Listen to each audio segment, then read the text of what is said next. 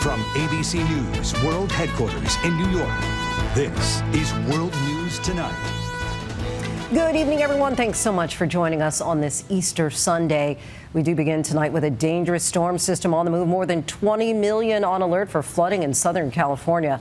Heavy rain washing out this highway in Montecito, leaving a long line of stranded drivers. Rain causing spinouts and crashes on a drenched highway in the San Fernando Valley. This highway near Big Sur was forced to close after a section of it fell into the ocean.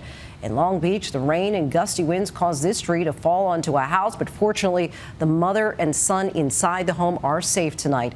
This comes as millions prepare to head home after a long holiday weekend. Our weather team is tracking it all. Danny Beckstrom from our partner station, WABC in New York, leads us off.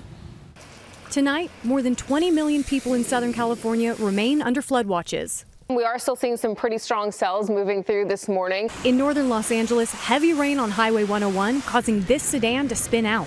Moments later, a second car colliding into it. No major injuries reported.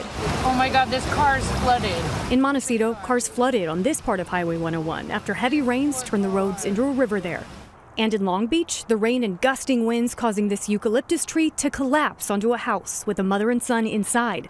Luckily, no one was injured. Parts of Highway 1 near Big Sur forced to close after this 10-foot section of the southbound lane collapsed into the ocean near the Rocky Creek Bridge, prompting officials to rescue stranded passengers. Southern California has been inundated with relentless rounds of rain this year. Downtown Los Angeles alone received more than a foot of rain in February, making it the wettest month the city's experienced in 26 years. In the San Bernardino Mountains, intense snowfall and high winds bringing low visibility and treacherous driving conditions. Stranded cars and vehicles along the roads, drivers trying to dig out over a foot of snow since Friday night. A mixed bag on this April Eve, and Danny is back with us now. Danny, this storm system is making its way across the country, now threatening the heartland. Time this all out for us.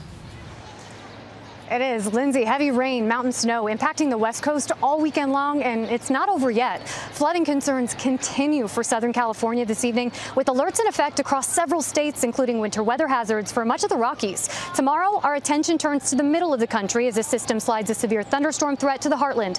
Cities like Dallas, Tulsa, and St. Louis on alert for a potential severe weather outbreak with damaging wind, large hail, and possible tornadoes. An enhanced risk, that's level 3 of 5, for severe storms for much of Oklahoma, Missouri, and Illinois after dark on Monday.